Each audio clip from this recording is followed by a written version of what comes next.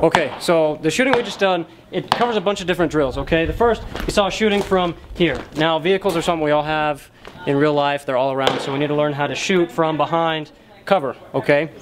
And so what you saw was a little example of prone, kind of urban prone, where you're leaning down, your face is in the dirt, and also a little bit of supine when we're on our back and we're moving through, looking through the under aperture. This is something we would do. We would practice in Carbine 2 without the truck. You know, we don't want to shoot holes in the truck. All right, so from there we stood up, we did a box drill, okay, and then we moved to an intermediate barrier.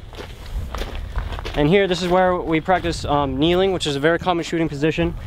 You know, we engaged our targets, we moved through, you know, practicing safety rules. Obviously, if we had been moving with our fingers on the trigger, could have had an accident, all that stuff, so the safety plays in every step of the way.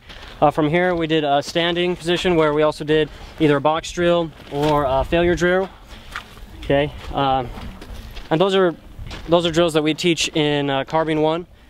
All right, but we just build on them as we go, as you can see. And then from here, this is where we really get into the dynamics of foot placement while you're shooting. If you play video games or you see movies on TV, you know, the good guys are always running and shooting and getting their targets all the time. And in real life, that takes a lot of practice to move your feet. If you have a weapon at home, you know, obviously take all the bullets out.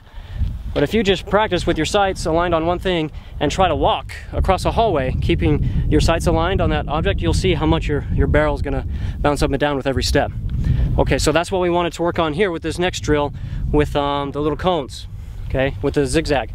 So from here we had to practice turning and using your torso as a swivel while your legs are moving in one direction, your hips should be moving in the other. Okay, that's familiar to all you Halo players out there. Okay, so you turn. From here you gotta switch directions, you gotta get used to shooting this way as you're moving. You know, your foot placement's just right. And then from here, this is where we practice the transition. You know, where you drop your rifle, you pull out your sidearm, and you engage your targets.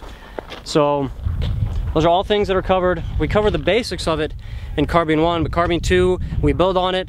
Carbine 3, we would have more team movements, more higher speed type stuff. So this is what we do, you know, build on the basics.